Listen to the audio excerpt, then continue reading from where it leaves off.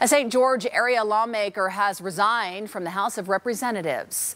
Representative Travis Siegmiller is leaving office. He told the House he is moving outside the boundaries. But the representative also recently struck a plea deal with prosecutors to poaching-related charges.